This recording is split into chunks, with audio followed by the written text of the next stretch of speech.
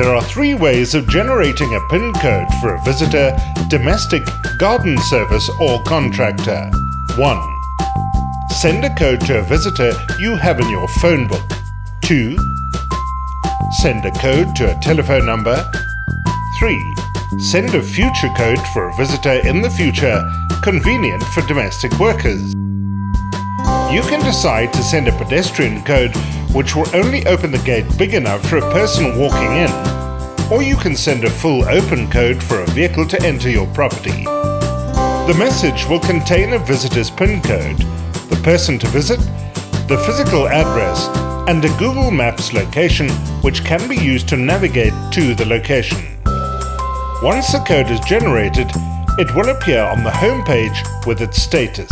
Once the visitor enters his or her code to enter, you will be notified of the transaction with a push message to your app with a timestamp. The same will happen for when he or she leaves your property. This allows you to know exactly who is on your property, when they arrived, and how long they were on your property.